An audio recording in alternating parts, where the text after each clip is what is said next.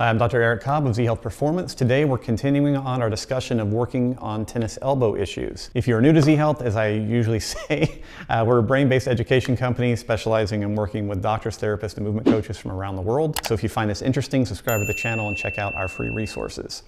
All right, last time we talked a lot about working with tennis elbow and the brain. We discussed the idea of using a metronome. If you have not watched that video, go back and check it out. It's very important that you get that basic information.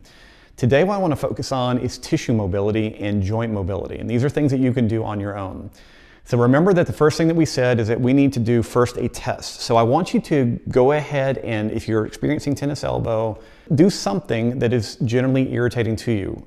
That's opening a door, picking up a cup of coffee, making a tight fist, and grade yourself on the amount of pain that you're feeling, scale of 1 to 10. We're going to keep revisiting that as we move forward. The first thing that I want to talk about is skin mobility. Many people that are experiencing tennis elbow will have minor restrictions in peripheral nerves. And those peripheral nerves will often be moving outward toward the surface of the skin. Usually whenever we have pain, we like to dig around like we're trying to work on the muscles, and that's fine. But sometimes we need to do the reverse and we need to decompress. So let's imagine that you're having pain in your left elbow, or I'm having pain in my left elbow, and I'm having pain as I make a fist. So the first thing I would do is test that. Let's say that's a 5 out of 10 pain. I'm now going to begin working through the skin on the back of my arm. So if my palm's facing down, I'm going to be working toward where I feel the pain. In order to do this though, I need to loosen up my fist, and I'm simply going to go in and I'm going to pinch the skin and I'm going to try and pull it away from the underlying tissue. What will normally happen if you have tennis elbow is that somewhere along this line, I'm working up toward my elbow on a diagonal. As you're working through there and lifting the skin, you're probably going to find a spot that's quite sore. If you find that spot and it's quite sore, I want you to secure it, lift it away from the underlying tissue, and then try making the fist again. In many cases, you will find that the pain is either significantly diminished or gone. If that's the case, we want to make sure that we're utilizing this type of stimulus or this type of work while we're doing other exercises. So if you go back to the last video when we were talking about doing a little band exercise, you may need to have a partner or someone help you with that, but as you were doing the band exercise, they would actually be decompressing the skin. If you don't have someone to work with, you can also utilize tools. We would love to use cupping instruments, like you can get silicone cups or traditional suction cups using air. They're very cheap and they're great tools for working on skin decompression. So again, we're going to start palm down, pinching the skin, starting at the wrist or even in the hand, working our way up. And again, what are we looking for? We're looking for areas that are exquisitely tender as we lift them away from the underlying tissue. If we find those, we're then going to hold them as we do other exercises. In a pinch, if you, no pun intended, if you don't have anyone to help you, you can just do a basic gripping exercise. Grab a washcloth, roll it up so that it's nice and thick, and you'll be doing a squeeze using your metronome to a count of 3. So 3 squeeze, 3 relaxation, while you're holding the area that was most tender and decompressing it.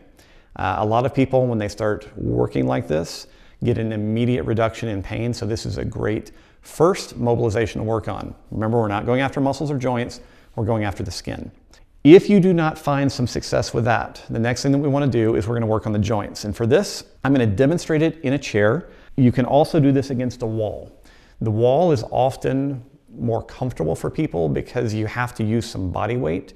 If you're going to do it against the wall, you need 2 towels, one for your elbow, and then one for your grip exercise. So I'm going to just show this to you without the towel for the wall because I'm going to be using my own knee.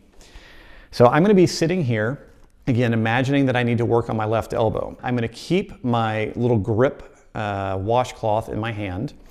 And what I'm going to do is I'm going to lean forward and I want to get some pressure above the point of my elbow. So if I bend my elbow, I want to be above that. And I'm going to be using pressure from my knee.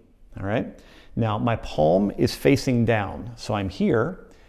My other hand is now going to come in below the point of the elbow. So if this is the point of my elbow here, I want to be below that. Now what I'm going to be doing is I'm going to be pressing in with my knee above the elbow and pressing out with my hand directly across with my opposite, or with my hand. So as I do that, I'm going to be getting a little bit of joint mobilization. So what I want you to do is do about 3 reps and then hold that and then squeeze the towel.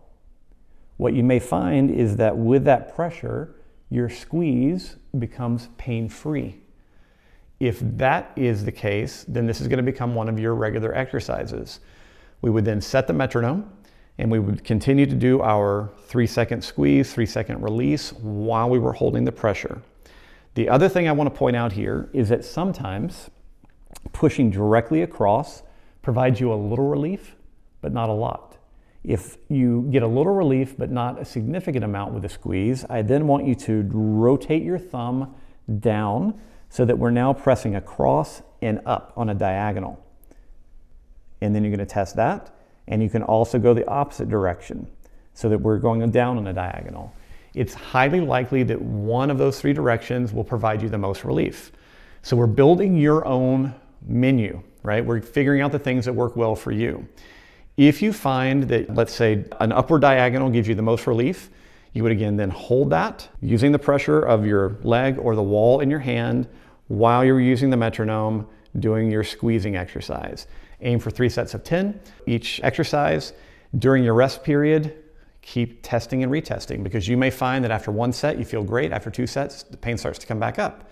So once again, you're able to grade this based off your personal response to the exercise, which is a hallmark of how we approach things from a brain-based perspective. I love this particular exercise approach. These are very powerful, so give it a shot and let us know what you think.